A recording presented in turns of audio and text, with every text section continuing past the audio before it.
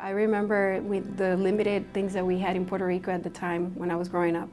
We didn't have books, we didn't have any reading material at home.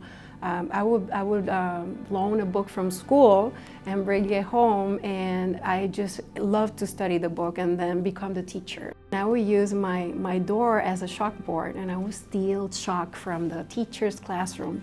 And I would just write down all kinds of things about the stuff that I was learning in the books. And I always thought about how can I make these concepts that I'm learning so interesting that my students will want to learn them. We work with very diverse populations of students. It is our job as a school to make sure that students come in and they feel welcome, they feel like they are valued and that they belong.